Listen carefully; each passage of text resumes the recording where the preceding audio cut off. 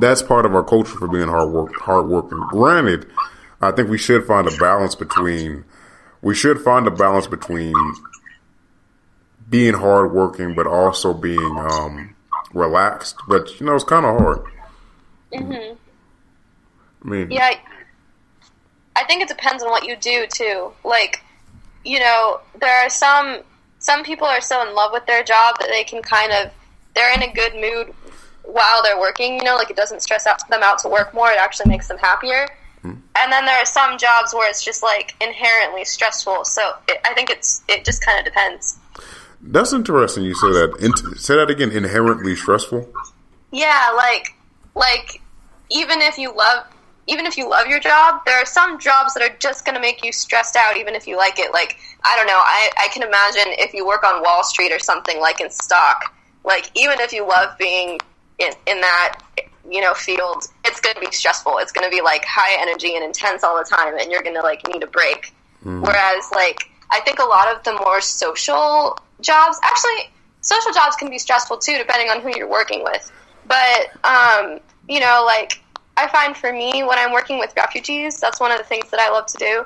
And like even though I know some people would find it like kind of frustrating because you can't always help them the way you want to, it just always makes me more energetic afterwards. Like anytime I hang out with my refugee friends to like give them advice about like where like stuff they're doing in school, or like I help them go to the doctor's office or like whatever, and I come back home and I'm like I feel amazing. Like I wish I could do this every day. So I think it just kind of it depends on what you're doing and how much you enjoy it, and yeah, there's a lot that goes into it. See, and I love hearing that from people. I love seeing people like that who found their passion and what they want to do, and that's just amazing. That's just amazing to me. I love that. I think I agree with you on that too. I think it's funny because you'll have a job, right? Like the job that you're doing, and to you feel happy and you feel amazed by doing it. But then you'll have somebody else who thinks it's the most stressful job in the world. They can't imagine doing it every day, or if they are doing it, they hate it. You know what I mean? Yeah. And I mean, I think it's totally okay for some people to find, for people to have different reactions to the same job. Like, if you don't like working with refugees, like, it's understandable. Find something else that you love doing that helps people besides working with refugees, Like, there's some quote that I see a lot on Facebook that says, don't ask what the world needs and do it. Instead, ask what makes you come alive and do that because you come alive. And I really like that quote because it's true. Like, if you are doing a job that you hate because you think it'll help people, like if you're a doctor but you hate being a doctor and you're grumpy all the time and it's like affecting your decisions, you're not actually helping people. I meet a lot of doctors like that. I've met a lot of doctors like that. Like, the world would be better off if you were not a doctor in that situation and you picked something else that, you would throw all of your passion into. So yeah. Man, I gotta be careful because you say stuff and I could end up turning this into a 55-hour conversation. There was a me and this one girl, we were having a discussion. We were talking about following your passions and versus following like money or chasing your whatever, whatnot. And I was telling her, it's always going to be harder to change your, like people always identify the idea of your passion as being something that's like some crazy ass idealistic goal, like being a singer or something like that. And I said, when you chase your passion, it's always going to be harder than chasing money, because when you're chasing your passion, you're naturally going to create goals in your mind that seem unrealistic. As you become a teacher, as you start going out and teaching and going to different countries, when you start building connections with these people, you're naturally going to create goals in your mind that is going to be impossible to accomplish to somebody else. Even like how you said your dad's a pediatrician and he wanted to go to Bosnia and help people. That sounds so fucking crazy to somebody who's a regular person. I think it's great. I think it's amazing, but that's because that's how my mind thinks. I think on that type of level. But most people would think that's crazy. Like, what the fuck? Who do you think you are, Dr. Phil? Fucking going to damn. There are totally people who thought that too. Like, so, but that's because that's its passion. When it's your passion, you're going to think big. Versus when if it's your money, you're just going to think, okay, let me just do just enough to get by. Let me do just enough to get me a check. Let me do just enough to get by. And I meet a lot of doctors like that. I meet a lot of construction workers like that. I'm doing a side job at this one construction site. They're building a stadium in Sacramento. I met a guy who makes $300,000 a year, plus overtime when he can. And he hates his job so much. Like, he's just depressed all the time. And I'm thinking he should be happy because you're making $300, $1,000 a year. Hell, that payout. But he said, man, I hate this job, man. Just because he said, I can't wait to retire. I was like, and I told him, well, if you retire, you can do something else. He was like, man, this is all I know how to do. This is all I spent my life doing. I'm 40 years old. There was nothing else I knew how to do. So that's rough. So it's interesting, man. That's really interesting on that aspect. I said that to say this. Save the world, Jessica. Save the world. That's the plan. I mean, that's another thing that I like, a kind of idea that I've seen floating around that I really like is the idea that, like, you know, to save the world and, like, to make a difference, you don't have to, you know, you don't have to leave where you are. I mean, that's effective, and it's, like, one way to do it, but you can stay right in the community that you were born in if you want to. And if you are passionate about what you're doing and you're, you know, dedicated to it, that's still changing the world. It's changing the part of the world that you're already in. You know, like, if everyone works hard where they're at, that would change the world, you know, if every person did that. So you don't have to compare yourself to the people who do move across the globe or, like, are the CEO of a huge company or whatever. Like, you know, anyone who's passionate and dedicated is making a difference. So that's true. And I mean, I am interested in traveling around and working in different places, but, you know, I'm also totally fine with the fact that my permanent home is probably going to be in Arizona or maybe Colorado. I really. You never know. You never know. Your passion. When you're following your passion, your passion might take you. You never know. That's why I always keep saying, when you're fighting on your passion, when you're waging war on your passion, you never know where it's going to take you at. You know, you just never know, because your work ethic is going to be different. This is a different thing. That's totally true. You might end up in Hawaii some damn where. Might end up being a translator for a Colombian drug lord's daughter. That'd be a funny story. I just thought about that.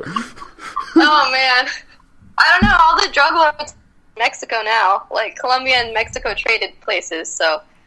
Oh yeah. Which now that I think about that, since you kind of have I think you really have a more deeper experience than I have, more extensive experience I have with different cultures. And this is kind of left field, so you can kind of ignore this question if you want to. Lately in the news, you know, because of the bombings, we've been it cut off again. I swear to God, I'm buying a new fucking phone. Okay, it's back. Okay, I'm sorry. Sorry. Okay. I can hear you, but your face is like frozen. Okay, now it's better. Okay, I'm just gonna keep moving. So anyway,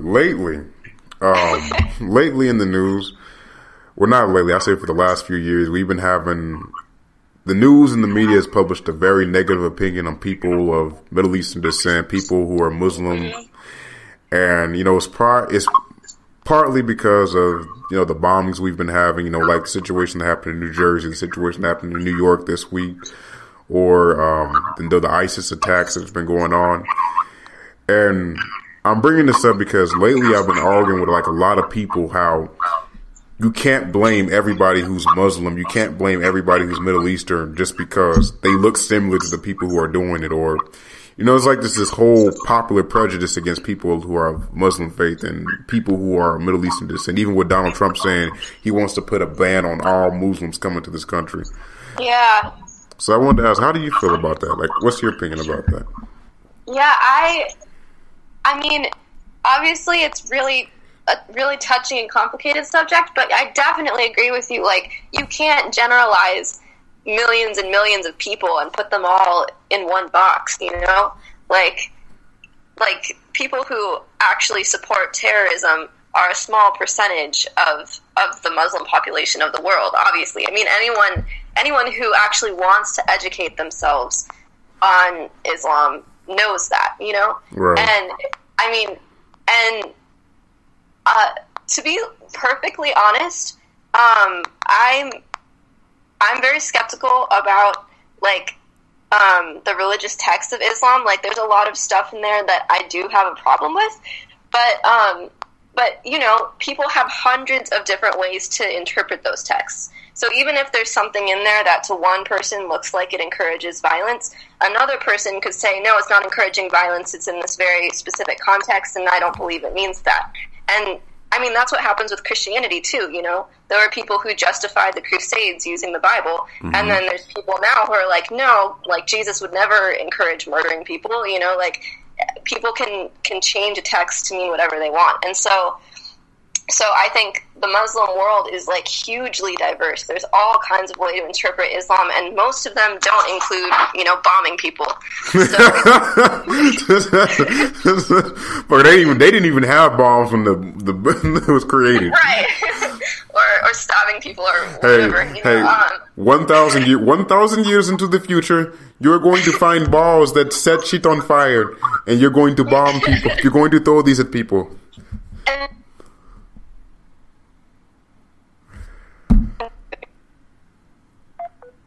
Jesus. Wait until it unfreezes. Jesus, please let this camera work. Okay. Okay, it's working now. Yeah, and like when I was a conversation partner, I actually, it became my job, and I got paid for it eventually and stuff for a little over a year.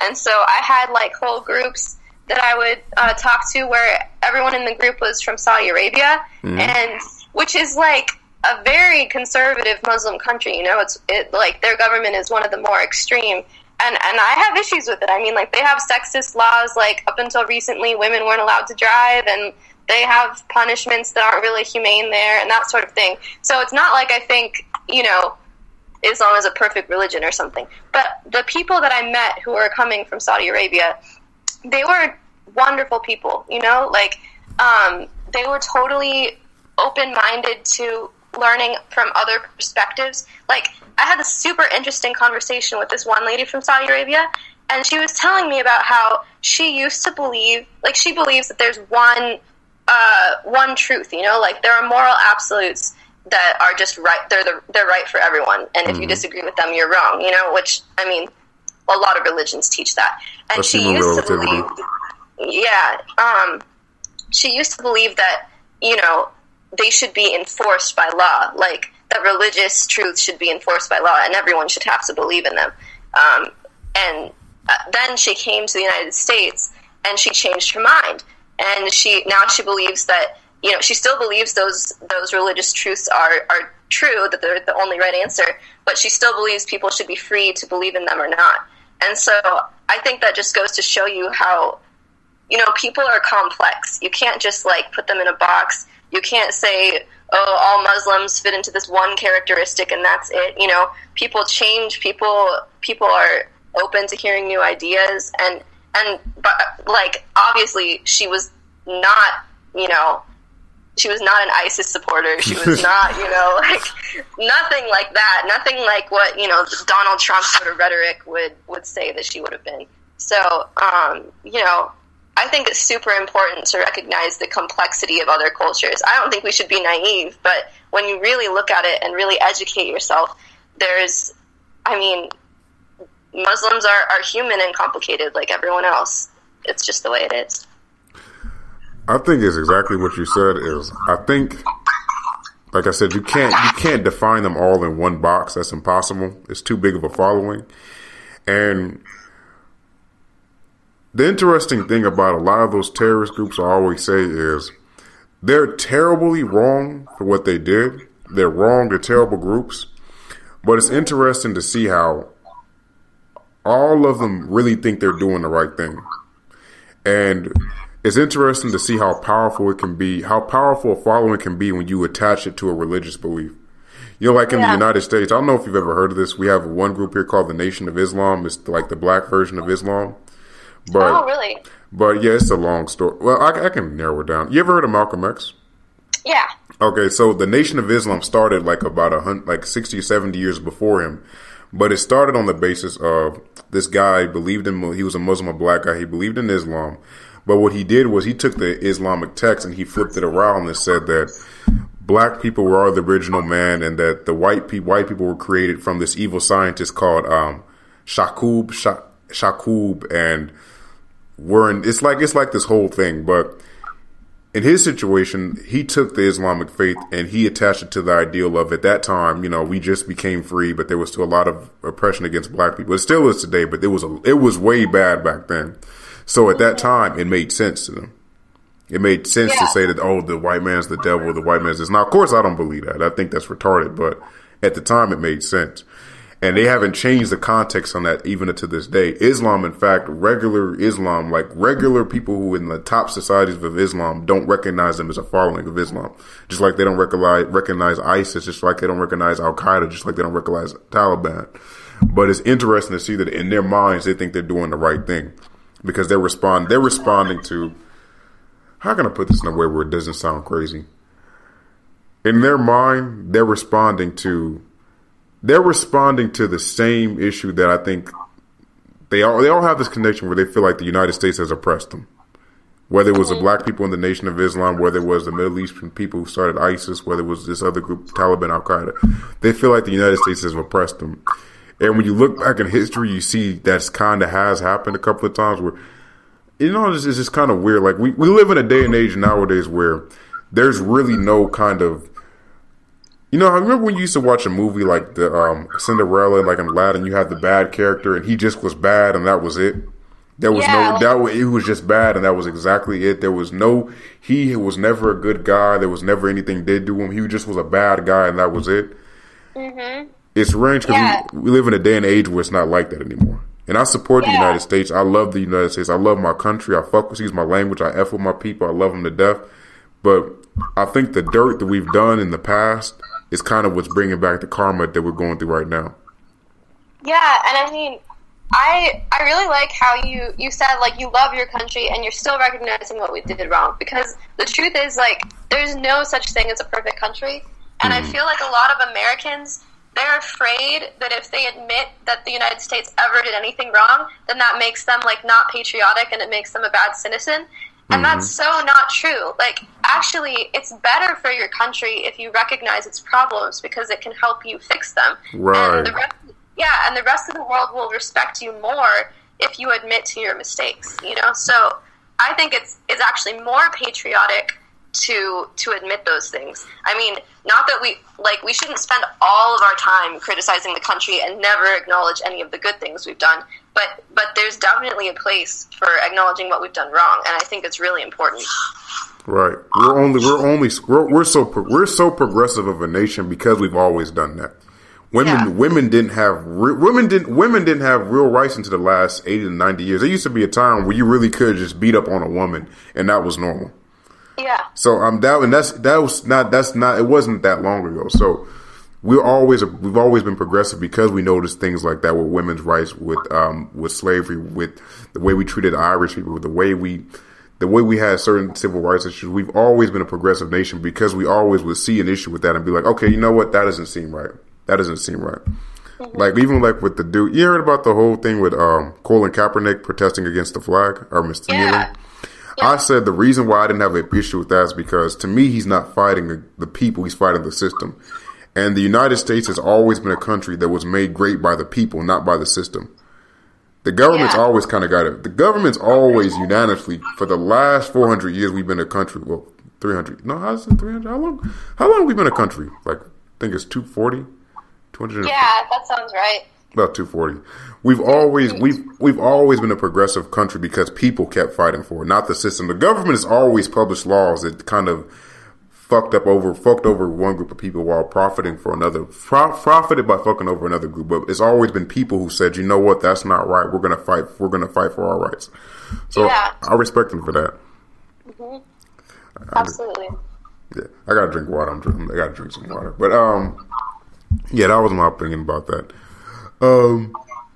Do you ever have these discussions? This is actually something I really wanted to ask you. When you're talking to people from different countries, and I know a lot of people have their opinions about America that are different from yours. I mean, I had a lot of conversations with a lot of Brazilians who felt certain type of ways about what happens here. What can you say are some of the most interesting conversations that you had with somebody from a different country about here? That's a really good question.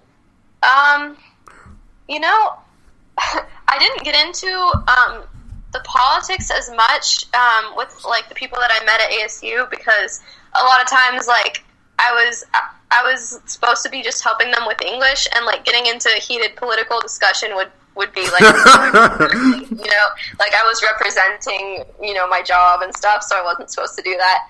But Jessica, did you tell them that they were wrong? Did you tell them that their government was full of shit? Jessica, you can't do that. Yeah, so we tended to avoid those subjects, but with actually I have one friend from Mexico, and he would kind of slip in there like randomly when we were having a conversation about something else. He'd be like, so you know, all of Mexico's problems are caused by the U.S., but anyway, we don't need to talk about that. So, okay, go ahead. Yeah, and actually, that made me really curious. I still haven't read enough about the subject to know, like, my own full opinion, but, like, we did some messed up stuff to Mexico. Like, that's definitely true. And in Central America, you know, like, the United States has interfered in ways that were not helpful, and, you know, and we don't really learn about that in history class. At least I never did. Like, no, we never do. We never do. And I don't necessarily think that everything that's wrong with Mexico right now is all because of the U.S. I'm sure it's more complicated than that. But I don't think that we, you know, were helping them the whole time. I think we were at least part of the problem some of the time. So, and I wish that we as a society were more educated about that kind of thing. Because I felt like, why am I just learning about this in college? Like, this should be something I already knew about, you know? So... One thing you learn about the United States when you read on our history, like really read our history, most countries that we've helped, we've also hurt in the process. Mm-hmm. We might have come hurting first, then helping, or we might have come helping first and hurting along the process. But we always do that. It just is what it is. Hell, I didn't even know when we went to the I didn't know. If this thing cuts off one more time, I swear to God. Like, okay, there we go. Okay, I'm back. Like, I didn't even know that we actually lost the Vietnam War until like 2 years ago. I always thought we won.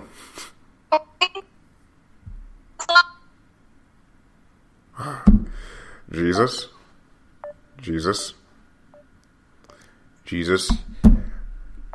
God, I want this phone to work. You know I don't get paid until tomorrow, God. You know I don't got money to get a new phone until tomorrow. Oh, okay, we're back now. Okay, there we go. Can you hear me? Yay. Okay, yeah, sorry. Me and Guy have to have a conversation. Okay. Yeah. It's kind of choppy, but... Okay, hello, can you hear me better? Yeah, I can't hear you anymore. Jesus. Hallelujah.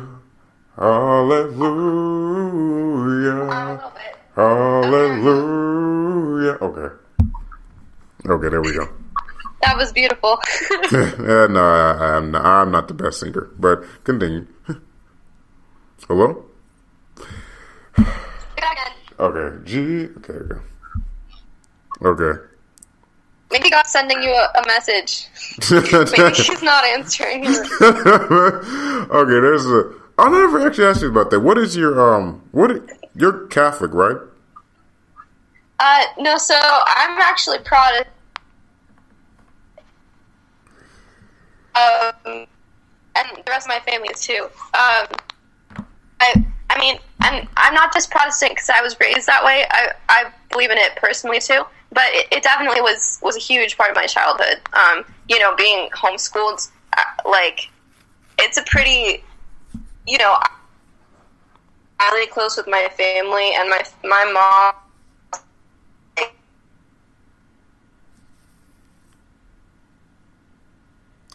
Hallelujah. Hallelujah. Jesus. Okay, there we go. We're back. Okay. Did it cut out, like, while I was talking? Yeah, it cut out right when you said you're about to buy me Reese's peanut butter cups. But go ahead. No, but it cut out when you were talking about, being homeschooled. Yeah. So my mom was involved in my life every single day, all day for, until I was in 9th grade. And even then she was still a stay-at-home mom, so I'd see her as soon as I got home. So and she would always, teach me about what she believed. She was, how we were talking about grandparents who always give you these wise sayings and stuff. I mean, she's like that, except she loves to use analogies. So she has an analogy for every situation, or a Bible story that relates to every situation. And so, so I really was, educated on my own faith, I guess, a lot when I was growing up. My grandmother is actually the evangelist at her church. She's Pentecostal, so I know how that feels. Oh yeah. Yeah, my cousins are Pentecostal, so woo. Interesting. Are they black? No, they're white. They live in California. I don't know. There's a lot of the more charismatic churches, in LA and stuff, that they go to. I guess there's different types of Pentecostal, but yeah, they're all the more outgoing kind of charismatic side. Yeah, that's Pentecostal. That's the one you go to church. They do that. Dun, dun, dun, dun, dun, dun, dun, dun, dun, dun, dun, dun. That's the one you go to a Pentecostal and Baptist. You go to a Pentecostal Baptist church. You dancing that Sunday mornings. Dun, dun, dun, dun, dun, dun, dun, dun, dun, dun, dun, dun, dun, dun. Yeah, I mean, I asked because I don't know. My family's Pentecostal, but I'm going through that phase where I've really been trying to figure out, my own faith. And it is what it is. I don't know. That's just my phase. I mean, yeah. I mean, everybody's got to go through that because, personally, I think that you have to decide for yourself what you believe. Even if you're raised in a certain faith, when you get to a certain point, you can't just be I believe this because my family told me to. You have to be I'm going to decide for myself what I believe. And so, yeah, I think that's a good thing to kind of go through that process. The funniest thing was you ever heard of voodoo? Yeah. I'm going to stop asking you that. I keep asking you the most basic shit and you know it already. You know what chocolate is, right? Yeah, okay. Hey, you know how to spell A? What is that even a question? But, so, what was I going to say? The funniest thing about meeting Brazilians is we have a thing in the United States called voodoo. And to my listeners, if you don't know what voodoo is, it's like black magic from slavery. But in Brazil, they have the same thing. It's called candomblé and macumba. And they actually have a big religious following for it over there. It's kind of like African religions mixed with the Catholic faith. Oh, uh-huh. And it was that was one of the coolest things about talking to Brazilians, or even talking to people from, any South Latin American countries, seeing the parallels between our cultures and theirs.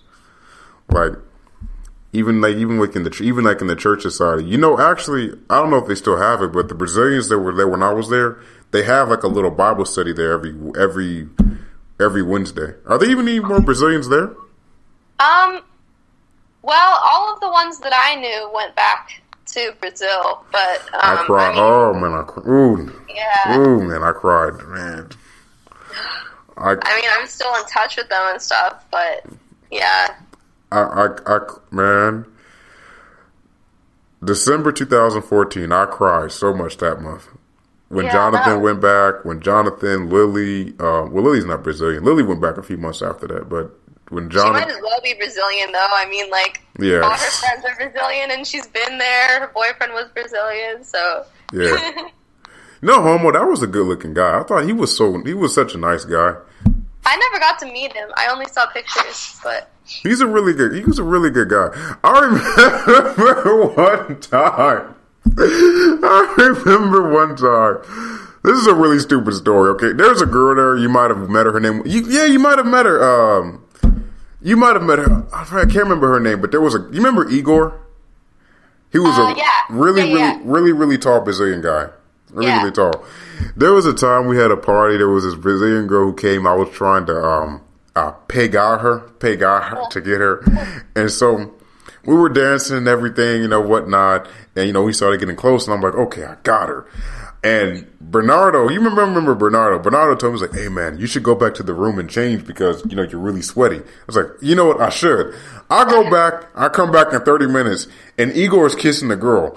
And I got so mad. I was like, oh, no. In my mind, I got so mad. I'm like, man, I hate this guy. Dang it. He messed up my night. This is supposed to be my night. I wear blue. I always get girls when I wear blue. And I went to your conversation club. This might have been, I think, the first time me and you had a conversation. I went to your conversation club. I think it was a Monday. I went there and I saw him there. And you know I'm a friendly person, so even though I hate him at this point, I go talk to him.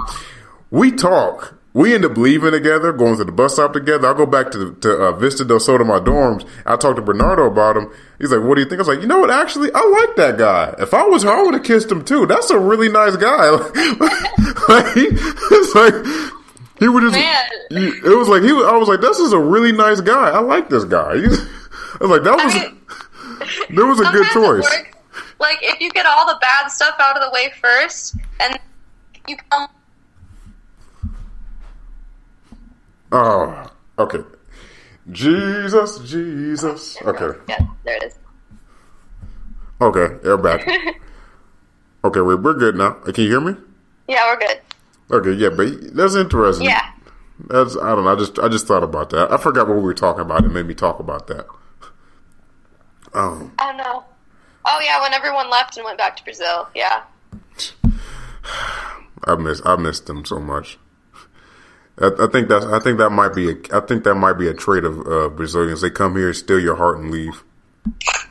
Yeah, they're really good at stealing hearts. I like.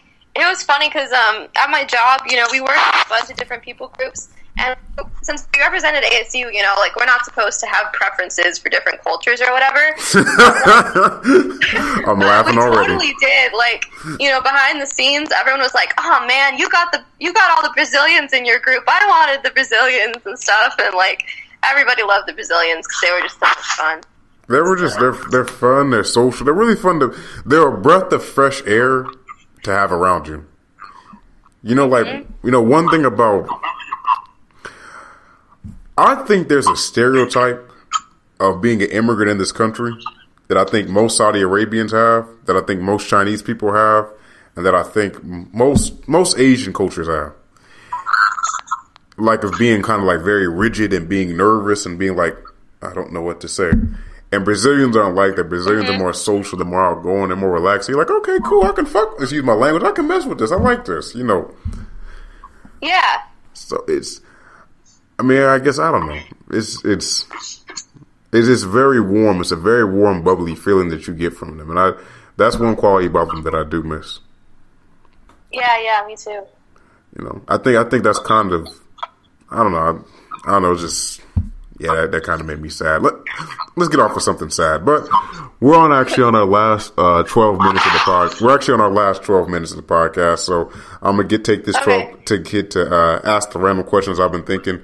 Who is in that picture in the background right now? There is a picture that she has in her bedroom of two people who look like Charles. Who is that? Have you ever did your family ever take pictures of you where they dressed you up in outfits that were from a century ago?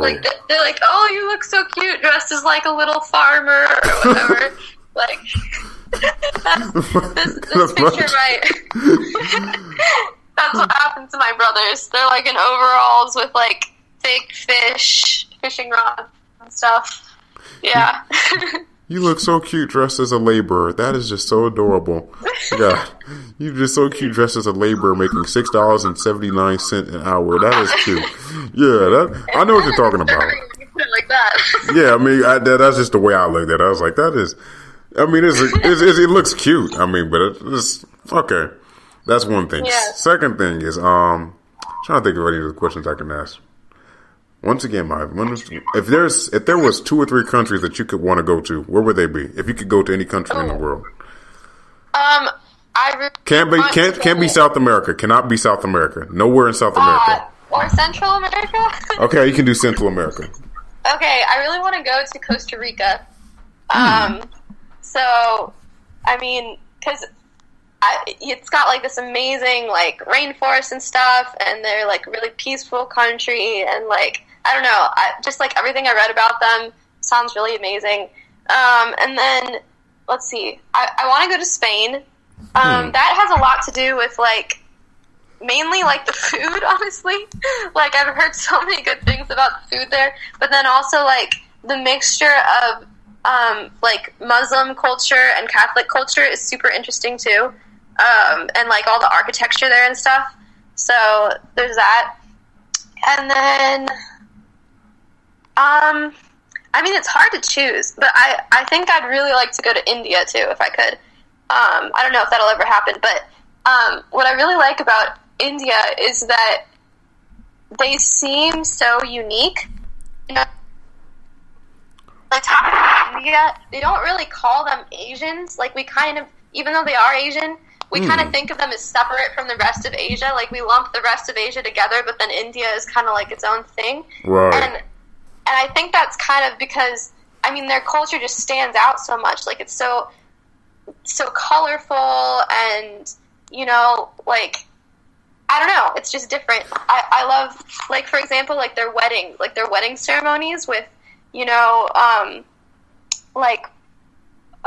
For some reason I'm blanking on on henna, with henna. Like the henna thing is so cool. I love henna. And then like it's all colorful. Like our weddings, everything is black and white, and theirs it's just like all these bright like orange and red and pink and stuff. And I don't know, I just think it's great. It's funny because you keep saying colorful, and all I keep thinking of the collar men from Chronicles of Narnia. Yeah. I think they were based off of Indians. I'm not sure. Yeah, maybe. I thought they were based off of the Turkish, but I really have no idea. I saw collar mean, and I saw like the illustrations they had with the big fluffy hats. I was like, wow. I mean, after they're making them the bad guys, but that's okay. If you could have one superpower, what would it be? Ooh. This isn't very original, but probably flying. I'm the same, dude. No, I swear to you, I'm not joking. I choose that one all the time. Yeah, it would just be so fun, and like I'm not athletic at all, so I can't even get like close to that experience by being like really good at running or something. Like I've never experienced anything like that because I'm really not coordinated. So if I could just like flip a switch and be able to fly, that would be like a dream come true. When you say you're not coordinated, is it because you don't like to play sports, or have you tried to play sports and you just didn't do good at it? You know, I think it's kind of both, because I never really tried until I was in high school, and that's like a lot of wasted time where I could have been developing skills, you know? So if I had started as a little kid, maybe I'd be okay. But even then, when I tried in high school, only because I had to, I was already like really shy about it, and I had to be on this basketball team, and I was like terrible at it. Like, I don't know, it's not something that comes naturally to me. So yeah, I don't know. I like the idea of playing sports, but I'm always too embarrassed at how bad I am. I asked that because I'm always somebody who likes to study the natural ability of somebody, because like, Jesus, Virgin Madurera. Okay. You're back. I'm always somebody who likes to study the natural ability of somebody, because, like, you know how in basketball is mostly tall people. Mm-hmm. You ever notice that you probably only really know 2 or 3 basketball players at the most? LeBron James, Michael Jordan. So really what that told me theoretically is most of these guys who are on this court, at least 80%, probably ain't really all that good at basketball. They just happen to be really tall and are able to put the ball into the hole with slightly more accuracy than you can. Just slightly more accuracy than you can. But they happen to be tall too, so that helps. So then when you see that, it kind of makes you wonder. I don't know, like I like sports. I love basketball. I'm not that good at it at all. I'm great at dancing, terrible at basketball. And it always kind of makes me wonder, how cool is it really being good at sports? You know what I mean? Yeah.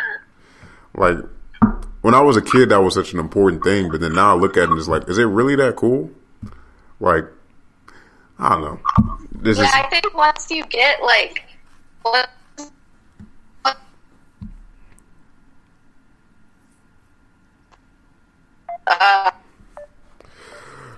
de Madureira, oh, meu São José.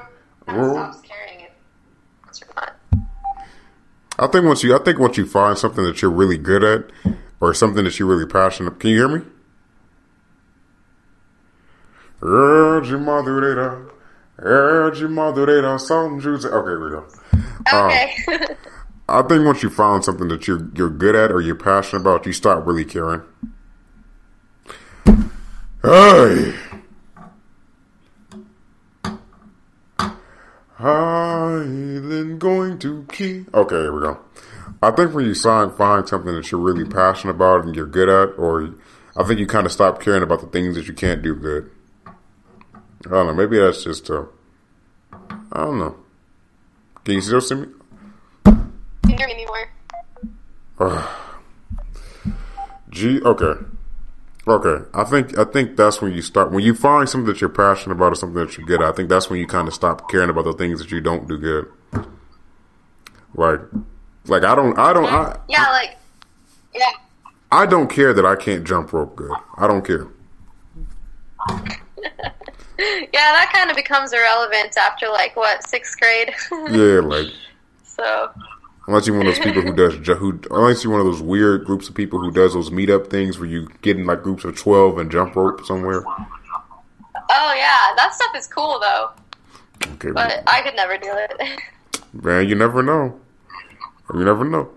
That's one thing you never. Next time we talk, like you can have me as a guest as like a world famous jump roper. That would be so funny. Jessica the jumper. Jessica. Jessica jump. Dude, that can be your teacher name. That's a better name. Yeah. Jessica jump. I should change my name to that. Yeah. Have you ever thought about starting like a little YouTube series or something talking about your life? Actually, I have, but I kind of didn't want the I don't know. Since I'm doing graduate school right now, I didn't want to have to worry about First off, before we continue this, let me just say this: people were going to have to cut the podcast short. We're on our last hour. I've had this lady on here for 2 hours. She's tired. I'm probably not, but just because I like having a conversation with her. I wish I was in Arizona with her right now to meet up with her at Starbucks somewhere, but we cannot. But it was a pleasure talking to you, Jessica. Can you say some little bit of words to the people? Oh yeah. It was a pleasure for me too. Cool. It was great talking to you guys. This has been the late night episode of the People's Paradise podcast. Once again, tune in tomorrow. Tomorrow we're going to be talking about the situation that happened in New Jersey. And then on the late night episode, we're going to have Mariana Hermont. She's somebody from Brazil. She's actually from the group of Brazilians that we were talking about just now. But oh, that's awesome. Yeah. Matter of fact, I might have let me stop trying to do too much. But anyways,